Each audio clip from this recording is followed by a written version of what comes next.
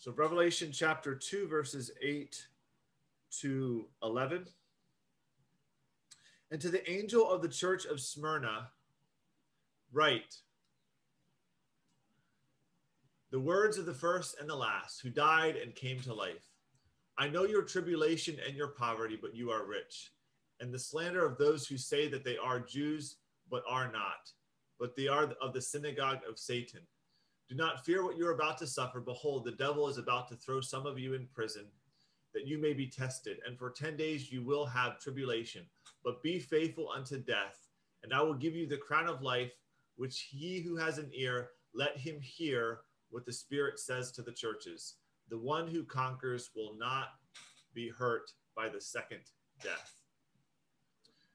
Okay, so I just have a quick PowerPoint to just give some just brief information on the Church of Smyrna before we discuss. So facts, just some quick background facts for the church. Number one, it was an ancient city of Iona, so it's on the western coast of Asia Minor. So actually, I don't have a map. Next time, maybe I'll have a map prepared. So it's on the west side facing Greece, if you can imagine the present-day Turkey and the Mediterranean. So it's on the west, closer towards, obviously, Western Europe. You can imagine that. And it's about 40 miles north of Ephesus. So it's rather close to Ephesus, okay? It also has a mixed population of 200,000 people approximately. So it's a pretty big city. It's not small by any means. And about 1/3 profess to be Christian. So that would probably be at the climax of the growth of the church in Smyrna. But the church historically has this history of persecution. So Polycarp is the pupil of Apostle John. He's a prominent leader in the church, and Polycarp is martyred in AD 155. So this is extra biblical information. Polycarp is a church father, but it is helpful because we also see more. It helps set up the context for the church's situation, because we also see in some ways we can mirror read the church's historical context based upon what the letter to the church of Smyrna says. So at this time, let's go back to the text and let's work through it, and we can discuss. Let me go ahead and share one more time. So here we have the text before us. So let's look at, there's only I think 4 verses, so it's easy for us this time. It's not a big passage. Let's look at number 1, repetitive ideas and concepts from the previous weeks, from the previous context. Number 2, let's look at who the actor is, what is the object, what are the commands, what are relationships, what's going on here, what are statements, what are types of statements being stated. So what are your observations? Let's focus first on verses 8. What do you notice here? What sticks out to you? It is to the church. Okay, so it's written to. Let's just add here, Ate Marites. It's not just the church, but it's the. All right, so Ate Marites' observation was that the object is the angel, or we talked about this being the messenger to the church in Smyrna. So the letter is being addressed to the church of Smyrna. And what other observations do you have? What else do you have? Another reference to the first and the last? Yeah, so what specifically though? Well, the words are from the one who's the first. So the writing is the word. So this is also part of the object. If you can imagine, the words are to go to the angel. So grammatically speaking, if you're looking at grammar, this would be probably like the direct object. That's what's being written. What's being written are the words. And then and then this would be an indirect object. This is the receiver of the message. Is everyone tracking there with me? And specifically, this is the command. Oops. This is a command to write. Okay. And then Silvio made that observation that the words are the words of the first and the last. Okay. Who did you mention, Silvio, who that is specifically? Jesus. Yeah, so it's the risen, exalted Lord. And what specifically did we talk about? What is the first from previous weeks? What does the first and last signify? What is the significance of this for this first and last? Beginning and the end. Okay, so yeah, you have a beginning. So there's a beginning and end. It's like the opposite ends of the spectrum, right? So what is the theological significance is what I'm trying to get at. What's the theological significance? Life and death. Well, from that could be a different, that could be for yeah. So concerning us, that would be the case. The beginning and the end of us would be life and death. But concerning who else was called the first and the last? Is from our weeks prior.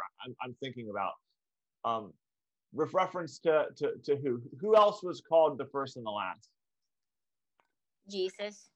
God the Father. Okay, yeah. So it's Jesus is being called here the first and last. He also was called in the previous context. But what I'm trying to get at is the big significance is this is a reference to God the Father. Okay, this is the Yahweh of the Old Testament. Okay, and so we talked about what does the first and the last signify. What does the first and last signify specifically about God? So God is called the first and the last in the Old Testament, but so this is more the name here. But I'm still looking for the significance. What is the significance? We mentioned this before. Creator? Okay, yeah. So there could be this sense of creator for sure. Yahweh is called the creator, but I'm still thinking about a different idea that we correct. Is this not a reference? Is this not a reference to time? This is a reference to time. So this is speaking towards the eternality of God. He has no beginning. He has no end. He's the whole. He's forever. Okay. These two polar opposites are signifying the eternality of God. Okay. So I'm trying to belabor the point here is that this statement is meant to be an encouragement to the church in some way. Correct? From last week, what was this statement from last week, and how is it an encouragement or a warning from last week? Does anyone want to share what the last week's description of the risen, exalted Lord was, and how did that help the church? What was the question again, Tim, please? Okay, so the question was, I'm drawing a parallel. The way that Jesus is going to describe himself is going to be a benefit or a warning for the church. Okay, so I'm just reviewing at this place. My question is, how did Jesus describe himself in the previous letter, and how did we had that discussion? I guess it's review. How did that impact the content of what was written to the church, how are they to respond? Does anyone remember how Jesus was described last week to the church of Ephesus, and how did that impact the church? What was the impact? To repent. Okay, so that was the command, but I'm saying specifically right now, Frank and others, is how did Jesus describe himself last week? Just to get really, how did he, so here he's describing himself as the first and the last. How did he describe himself last week? He holds the seven lamps. Yeah, he holds the seven stars. Holds the seven stars. And yeah, go ahead. Are you referring to walks in the midst of the seven golden hold on, there's two people talking. There's two people talking. So let Frank finish, and then Kuya Raul can say something. So Frank, your comment was, can you just repeat it? Yeah, that he holds the seven stars in his right hand and walks in the midst of the seven golden lamps. Yes, and do you remember what that signified? We had a significance there. Does anyone remember that? Maybe Frank. Raul, go ahead. Were you referring to the word all-knowing? That he was all-knowing Yeah. So yes, that's good. No, that's part of the package. So that's a great observation, Raul. That's part of the package. I'm thinking about that one. So all-knowing is part of it, Kuya Raul. All-knowing is part of it. What's that bigger concept? So let's first identify what did holding the seven stars in the right hand signify? Does anyone remember what we said it signified? The angels. Okay, yeah. So, but yeah, that's true. He's holding the seven angels. But what did that? I'll just come back here. Dibar, remember up here, we talked about how the idea of holding is this idea of control or sovereignty, and the walking is this idea of presence. And so we talked about how the big picture here, which includes what Raul is saying, Kuya Raul, about the all-knowing, is that Jesus here is pictured as the judge, assessing, inspecting, and warning that he's going to, if they don't repent, what Frank said, he's going to judge them. Okay, so what I'm trying to get at, maybe I was really confusing. I apologize for that. I wasn't clear. What I'm trying to get at is that in this context, the description of the words of the risen, exalted Christ is meant to be a warning to them, reminding them that that he is the judge. He is the one that's in control, and he is the one that's present assessing them. Okay. So what I'm trying to get at is here, as we look at this text, the first and the last, the fact that he is eternal, the eternal God, how is this going to help or warn the church, is what I'm trying to get at. I'm trying to help us to see that Jesus is not just randomly giving descriptions of who he is, but the specific descriptions are designed to either encourage or to warn. Okay, is everyone tracking there with me? And that's coming back to the big vision in chapter 1 of the risen, exalted Lord. And so what I'm trying to get at here is that maybe it will be positive, let's see, but the vision of Jesus Christ, the Lord, is a multifaceted, a complex vision. It's not all encouragement. It's not all death and gloom and destruction. There is this incredible multifaceted vision of who Christ is in his fullness. And it's meant to be both an encouragement and a warning to us. Is everyone tracking there where I was kind of confusing? I apologize for that. I wasn't super clear. So the first thing we have here is this eternality. So just be thinking, how is that going to encourage or maybe warn the church? We haven't seen that yet. Maybe you will see it. The other description is what in verse 8? He died and came to life. Yeah, so great. So Number one, the exalted risen Christ. He is the eternal God. So we could say here, what is this signifying? He's the eternal, he's the eternal Lord God. And then number two, he is the crucified, risen Christ. Okay? So think about that. Think about the crucifixion. Death refers to sacrifice of sins. Correct?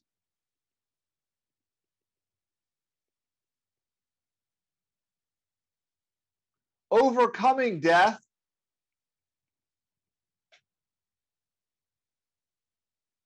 this signifies undoing the curse of Adam. Does everyone see that? So we have here the words of the eternal Lord God. So this is not an angel. This is not, this is not someone who heard something. This is not merely a man. This is these are the words of the eternal Lord God. So you could also have the idea of everything included there. Frank mentioned creator, yes. All powerful, yes. All knowing, yes. Literally Yahweh himself. So these are the words of Yahweh, the eternal Lord God himself, and the one who died, sacrificed for our sins, took our sins upon him, gave us his righteousness, and overcame death. The overcoming of death, the resurrection, signifies that the Lord God's judgment, penalty, was sufficient. He accepted it. Do you see what I'm saying there? So it's you could also in some ways think about this being, if we're going to get really basic, if we're going to, these are significances, maybe it's very pregnant full of terminology, but you could say here the words of, you could say the words of God and also man, and it's the Christ, the anointed one. So it's the God man. It's the God man. Okay. Everyone tracking there with me? Any questions or is this making sense? Any questions or comments, please? Just ask a quick question. Yeah. Just wondering why in your translation, when it says first and the last, it has the F and the L as small letters, but in the NIV translation, it has it as capital F and capital L. Is there a reason why one says capital and one says lowercase? Yeah. So that's what's wrong with the ESV. What version do you have? What version do you have? The NIV has first and last capitalized the first letter, whereas I was just wondering why that's the case, if it matters. Yeah, so to be honest with you, it's probably just a translation decision. Perhaps the NIV, any reference to Jesus or to God, they're going to capitalize. And ESV probably doesn't have that nomenclature. To kind of, I'm going to give a jab back at Pastor. The first time this was written in Greek, it's all capital. They would write in all caps. So it doesn't matter. It doesn't matter. So, but if I was the one writing, maybe I would have capitalized it. So there you go. Maybe I would go with the NIV. There is no theological significance on the capitals or not. Yes. Of course, if it's God, they always capitalize the letter, but it's the same thing. Whether may it be lower or upper case, is the same reference to Jesus Christ. Yeah. No, that's just that, the Jehovah's Witnesses, they would actually have small letter, because they don't see Jesus as deity, so they would have it small. So that's why I'm asking why here it's consistent with the Jehovah's Witness Bible, you know. So well, I would say it's consistent with. So there was a period of time in academia, Silvio, maybe 100 years ago plus, even in writing styles where any reference to God, the grammar was to capitalize. Jesus capitalized. This is like across all writing, okay? And then in like 19th, 20th century, with 21st century, with the rejection of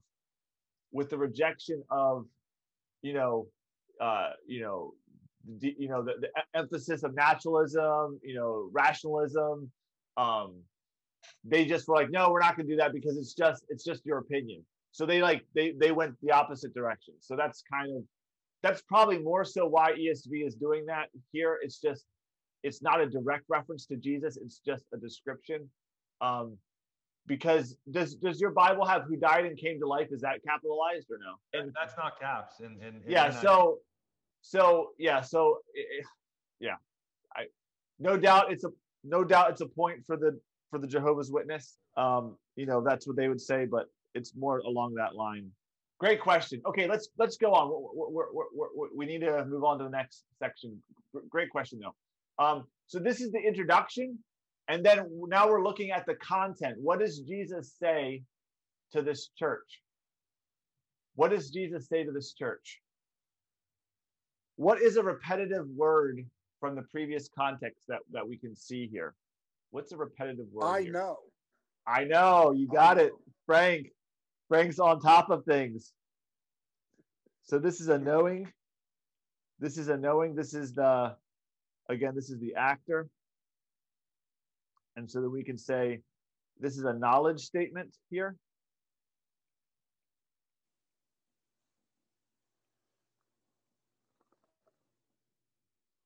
And so what is it that he knows? What is it that he knows? Go ahead. I don't know what I'm feeling. Maritas. He knows everything about you. Okay, yes, that's true. But specifically here, in the context, what does he know? About your works. What do you do? Your tribulation, your happiness, if you are poor, whatever you are into that position or whatever you are, he knows. Yeah, so specifically in this context, concerning the church of Smyrna, okay? He knows about, number one, what Atimaritas said. Not yet their works, right? It's the tribulation. It's their suffering, right?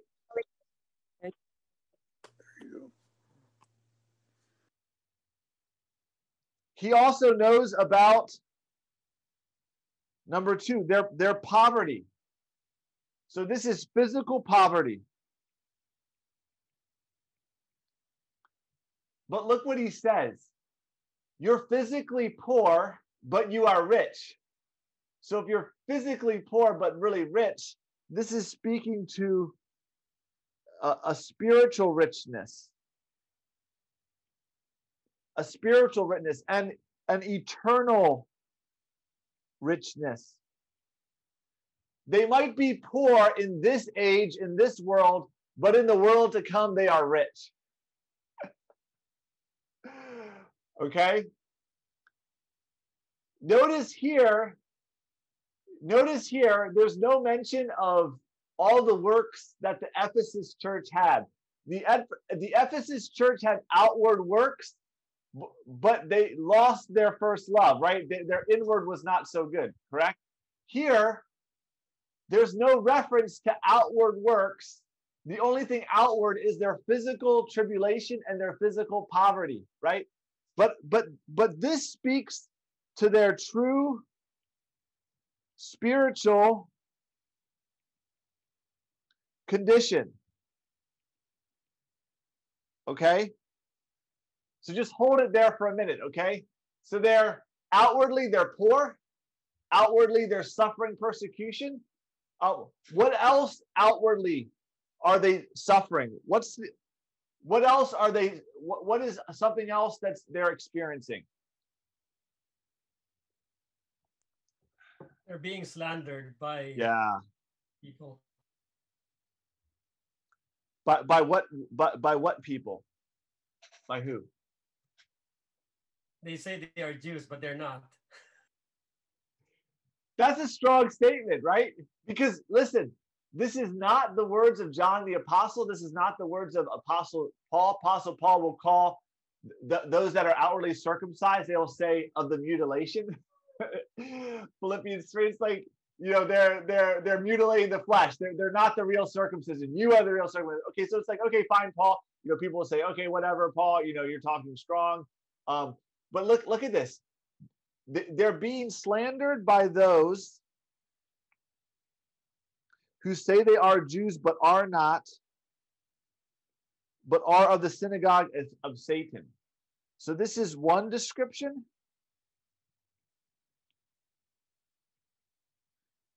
They claim to be Jews,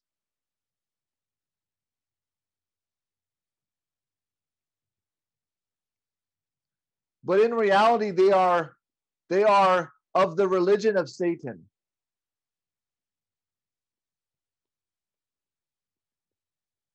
So yeah, is that like saying that they're Christian, but they're not? No, so what it's like they're claiming. So to be specific, these are most likely because of the reference to. Let me just highlight here the reference to this, the reference to this, just this here. Okay, these are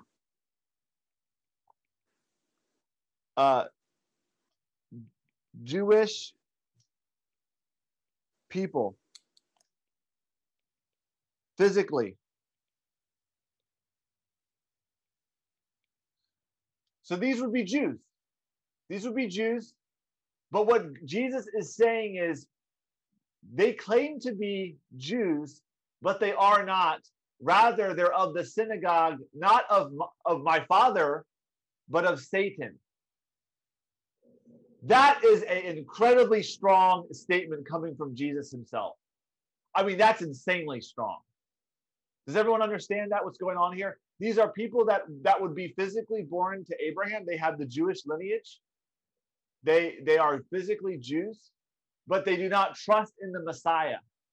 And it's not as if, you know, oh,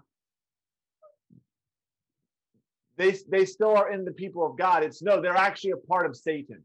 They're a part of the dominion of Satan. They're part of Satan's religion. And this is not John's words. This is the words of the exalted, risen Lord. That's insanely powerful. Yeah, go ahead. Yeah. I have a question. Okay, hold on. Let's go first to Pastor Noel, then Raul, just so that we're yeah. Go ahead. Yeah. Okay, thank you. So meaning Jesus now have a different definition of what a Jewish person is there, right? He's talking about more spiritual than physical, because you know, becoming a Jew is you're born, of course, yeah, on an Israelite Jew, and now Jesus was saying they are not really Jews, but Jesus now has a different definition of what it is to be a Jew, right? Am I correct? Yeah. So the only thing I want to tweak there is that yes, Jesus for sure has a different definition. So you're 100% correct there. What I want to tweak is that this is how it's always been. Just because this was Paul's argument in Romans. This is John the Baptist's warning in John 3, in Matthew 3, we'll go there, is that it was never, Abraham's seed was never just, the seed was never God's people of a true person of God was never Abraham's seed merely by physical posterity, but it was always in connection with belief and faith. And so that's why Jesus is just picking up on that. So let's look at several passages of scripture just to kind of show that it's not a new concept, because I hope everyone will agree it's very strong, correct? It's very strong. Let's look at several passages of scripture just to confirm that, okay? Let's go to Matthew chapter 3. Matthew chapter 3. In those days, John the Baptist came preaching in the wilderness of Judea. Repent, for the kingdom of heaven is at hand. So, he's the voice crying. So then, but when he saw many of the Pharisees and Sadducees coming to his baptism, he said to them, you children of Abraham, no, you offspring of vipers, you offspring of vipers, who has warned you to flee from the wrath to come? Bear fruit in keeping with repentance, and do not presume to say to yourselves, we have Abraham as our father. For I tell you, God is able from these stones to raise up children of Abraham. So even here, the whole point is that you can't base your salvation, you can't base your relationship with God merely upon physical origin. It must be spiritual. John 8. Okay, I'm sorry. There it is. John 8. Here we go. John, go in your Bibles to John 8:40. John 8:40. So verse 39. They answered him and said, Abraham is our father. And Jesus said to them, if you were Abraham's children, you would be doing the works Abraham did, which is faith. You would be having faith and believing in the promised offspring. You would be doing the works Abraham did. But now you seek to kill me, a man who has told you the truth that I heard from God. This is what Abraham did. You are doing the works your father did. They said, we were not born in sexual immorality. We have one father, even God. Jesus said, if God were your father, you would love him. For I came from God and I am here. I came not of my own accord. Why do you not understand what I say? It is because you cannot hear my word. You are of your father, the devil. And your will is to do your father's desires. So that's John the Baptist preaching pre-Messiah. This is Jesus's words. One more passage before we go back to our study. Romans chapter 2. Romans chapter 2, verse 25. For circumcision, physical circumcision is indeed of value if you obey the law. But if you break the law, your circumcision becomes uncircumcision. So if a man is uncircumcised, if a man who is uncircumcised keeps the precepts of the law, will not his uncircumcision be regarded as circumcision? Then he who is physically uncircumcised but keeps the law will condemn you who have the written code and circumcision but break the law. For no one is a Jew. No one is a Jew who is merely one outwardly, nor is circumcision outward and physical. But a Jew is one inwardly, and circumcision is a matter of the heart, by the Spirit, not the letter. So what I want us to see here is that what Jesus is saying is just repeating what is in Paul, what is in his own teachings before, what is actually in the Old Testament scripture. We could go to multiple references where there's the command to have the circumcision of the heart. What I'm trying to get at is that what Pastor said is accurate. Jesus is defining that they are not actually Jews. Question is, were these slanderers part of the church of Smyrna? No, so they would have been physical Jews, a part of the local synagogue, but the church in Smyrna would have been composed of Jews and Gentiles. But because they are Christians and they're claiming to be followers of Christ the Messiah, that would have incited massive persecution from the local Jewish synagogue, because they would be professing in the Messiah. They would be saying that they are part of the promises of the Lord, and it would just the Jews would just be going nuts, because they're like, no, you're not part of the old covenant. This is a malignant form of our religion. That's what they would be saying, and then they would be persecuting them. So great question. And I think those slanderers are the Pharisees and the scribes that are persecuting the church, I believe. Yeah. No, that's part of it. Yeah, this is absolutely, and it's great. That's good. Okay, let's move on here. So this this is the extent of the works. That's kind of wild, right? That's kind of wild. He doesn't talk about all, all these other outward works, right? He doesn't talk about all their endurance. He mentions their suffering. So here what I'm trying to get at is there's this sense of empathy and compassion from Jesus. He's not like, you need to be out there standing firm and taking up your cross. Do you see him saying these are people that are suffering, they're remaining faithful, and he's empathetic to them. He is compassionate with them. He's not beating them up to be doing more works, to be doing more evangelism, all this different stuff. He's empathizing with them. He's joining in with their terrible situation, because remember, he is the one that was crucified. He is the one. So look at the connection here. If this is what Pastor said, which is a great statement, that this is Jewish leaders, local leaders, there is a direct connection, right? Jesus is the one who was crucified by them. He knows what they're going through. He's like, these are crazy nut jobs. These are crazy nut jobs. I know what's going on. Moving on here, let's look at verse number 10. So verse number 10, what is the commands? I first identify what are the commands. I want big picture. What are the commands in verse 10? I just want the commands, nothing else. There are several commands here. I want. Yes, number 1. Excellent.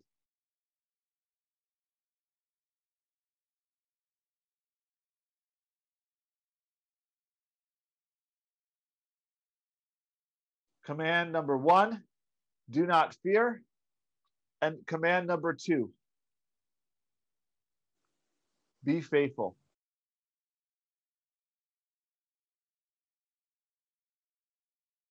That's the extent.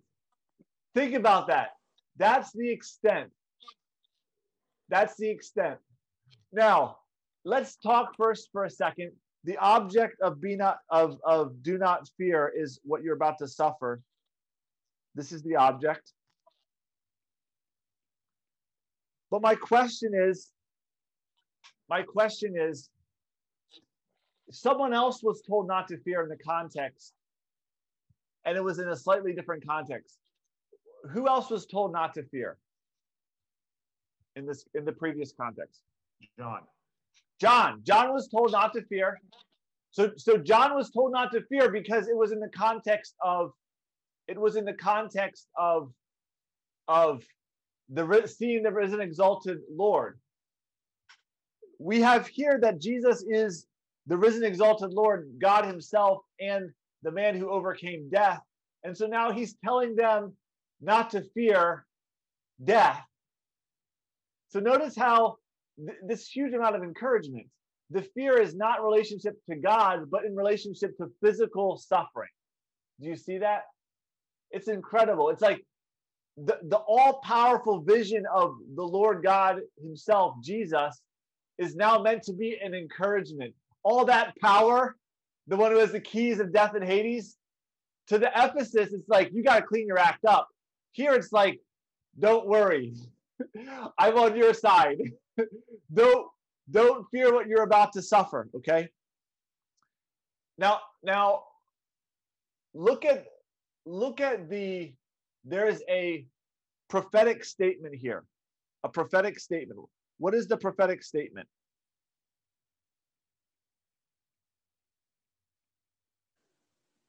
Behold, the devil is about to throw some of you into prison, that you will be tested. Yeah. Let me fix this here. Yeah, so there's this prophetic statement that they are going to suffer. They're going to suffer.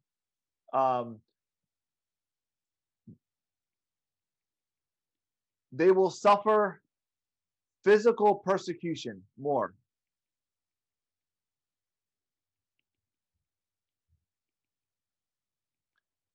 Now, this is an interpretation.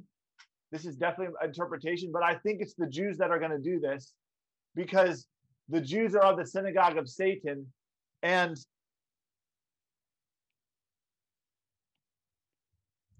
the devil is about to throw them in prison. So the connection here, I think, is clear, is that it's probably going to be coming from the Jewish authorities or the kingdom of Satan as a whole and their suffering, you know. But notice this. Notice this. This is the sovereignty of God. This is the sovereignty of God here, okay? The sovereignty of God is that God is using this suffering as a purpose to confirm them. Does everyone see that? 1 Peter 1 talks about this. Yeah. Go ahead. Yeah, go ahead. Hey, Tim. Yeah. I think the reason why, behold, the devil is about to throw some of you into prison. I think what the Lord was saying is like, even though the persecutors are the religious leaders, these humans, but really the ones behind all these persecutions against the Christians while they're suffering is the devil himself. Yeah, no, and that's an excellent summary of so it's Satan and his kingdom is behind it. No, that's great. That's a great way to synthesize everything. Satan and his kingdom is behind this. Excellent. And this is actually speaking then to what we talked about before. Partners of kingdom, tribulation, and patient endurance. Remember that? Everyone remember that? Yes. So we see all three brought in here. They're fighting against the kingdom of Satan. They're in the kingdom of God. They're fighting against the kingdom of Satan. They're experiencing tribulation. They're experiencing suffering. And there's this call to endure. So really what I want us to see here is that I think that we have to view that statement in verse 9. We have to view that statement in verse 9 as comprehensive throughout the rest of Revelation. That church members, followers of Christ, they are fundamentally a part of this tribulation, kingdom, and patient endurance. Sometimes it's going to be more accentuated, sometimes not so much. But this is the description of us as the church in this life until Christ returns. So this. Go ahead. Yeah, go ahead, Luigi. Sorry, I'm not sure if this is what you're referring to. Is that what you're referring to as far what you underline there, to be tested, the purpose? Can you explain that a bit more? That you may be tested? Yeah, so that you may be tested. So what we know is that God, from the beginning of time, God tests his people not to cause them to go into temptation, but to confirm their faith. Abraham was tested. The children of Israel were tested. David was tested. The prophets were tested. Those in exile, Israel when they're in exile were tested. Jesus was tested. And 1 Peter, we won't go there because we're running out of time. 1 Peter 1, I believe it's 3 through 12. In 1 Peter 1, 3 through 12, they are also tested. That the genuineness of their faith is going to be refined and shown to be real. It's going to be tested with fire. James chapter 1 verse 3 to 12 talks about the testing is bringing us to completion, bringing us to maturity. Okay? So this is the purpose behind God allowing Satan to cause us to suffer. Okay? So in many ways, Satan means it for evil, God means it for good. And Jesus is sovereign over the whole thing. Okay? And so here we have just, this is a description. This is this is the statement number 1, and this is number 2. So there's this a short period of tribulation. But we know historically Polycarp was killed. Polycarp was killed, martyred in 155 AD. So there is a long history of suffering of this church in the context of this church. Okay? Look at the promise now. This is now leading us into the promise. There's a promise here.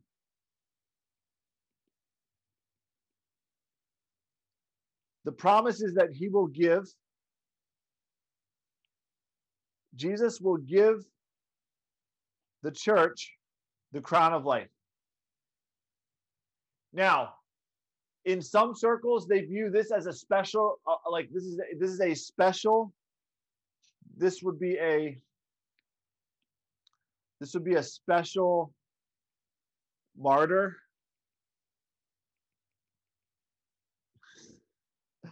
A special martyr reward. And so I disagree with that. I disagree with that because James refers to the crown of life as well. So James also refers to this. If you look at James, he also refers to this. And in that context, it's not necessary. It's not clear that it's a martyr reward, meaning to say that it's more than just martyrs that are receiving this reward. And so how I understand, how could we restate crown of life? A better translation. This is a literal translation. A translation that contains the full significance would be the reward which is life. And this life is really eternal life. The eternal life promised in John's gospel. Everyone tracking there with me? So it's not a special martyr's reward. It's the reward that all of us receive. Eternal life. So there's a call to perseverance here, okay? Everyone tracking with me there? Is that the same promise he makes to the people in Ephesus, where he says the right to eat from the tree of life? Yeah, that's exactly the same thing. It's exactly, yeah. So different situation, different place in their spiritual walk, same reward. So here they're not getting slapped around by Jesus. Jesus is saying you're suffering, remain faithful, you're going to get the reward of life. The other church has all these good outward works. They're inwardly sinful, hardened, falling away. Repent, you're going to get the same reward.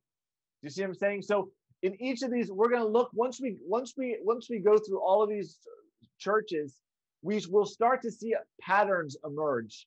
And then we'll have some big synthesis for. So like right now we're looking at the 7 literal churches, but we talked about how the 7 literal churches is signifying the universal church as well. So what I'm saying is that once we see these parallel repetitive ideas, we can then pull out application for ourselves, okay? And of course there's application for us in each of these churches, but I hope that we can see that bigger picture of a unified call in spite of different circumstances, okay? Let's go down here. He who has an ear, let him hear what the Spirit says to the churches. So again, this is a call. This is another command. This is another command here.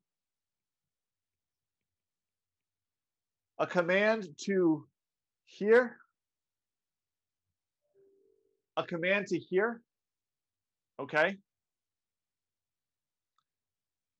And this hearing is with the idea of leading to obedience. And this is going back to Revelation 1:3.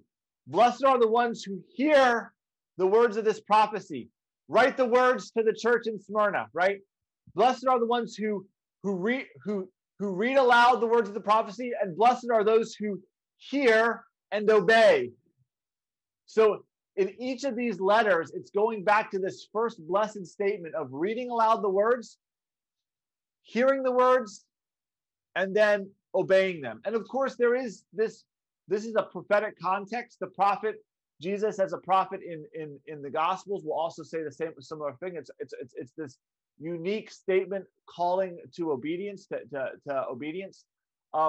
Look at this here. Now, this promise is the final promise, and it's the object is will not be hurt by the second death. And the second death, what's the first death? If you can imagine, what's the first death? Anyone want to take a crack at it? What's the first death? It's not rocket science. Well, so some people have interpreted first resurrection, second resurrection, first being spiritual, second being physical. But here, the first death, I don't want us to read too much into this. The first death, right, would be a reference to physical death, right? We would die physically, right? But you're thinking along those lines, Frank. Those are good thoughts to have because we're thinking along spiritual and physical. Okay, so but watch this now. So this is physical death.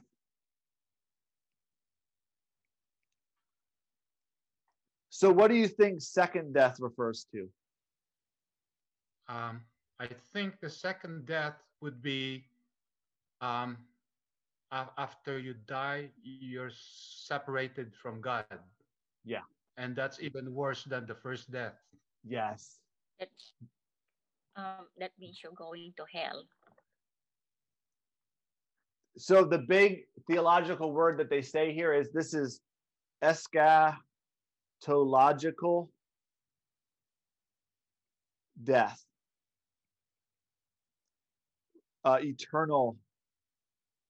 Eternal death. And ultimately, I love what Raul said. This is a separation, eternal separation. Okay, excellent. So this is the big takeaway. Think about this. Look at this. Okay, I'll just use this kind of be scary. Okay, be faithful unto death. You will have tribulation for 10 days. They will throw you into prison. You are about to suffer. You will have tribulation. Okay, so you're in tribulation. You're about to suffer. You're going to prison. You will have tribulation. Be faithful even to death. Don't worry. You'll get out of the second death. You see what I'm saying? It's like Jesus says in his words, don't worry, don't fear him who can I'm gonna mess this up. Don't fear him who can destroy the body.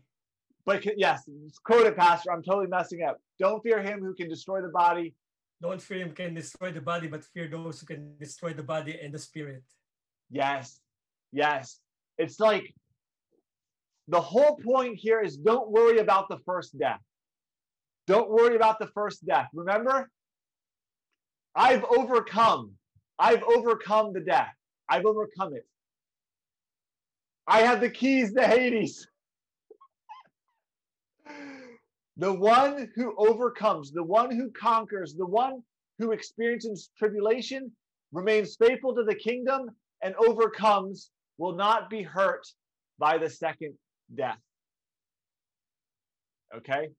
So, first church, if you can imagine first church, he's kind of slapping him around. He's like, you guys got to get serious. You guys got to repent. This church, it's a different situation. They're remaining faithful, but they're experiencing persecution. So perhaps our situation does not follow the situation of Ephesus. What if our situation is that of this church? Now, maybe not, but if we're experiencing this suffering, there's a different word that God has for us. You see what I'm saying? So it's crazy. So if you're experiencing persecution, if you're experiencing suffering, don't fear.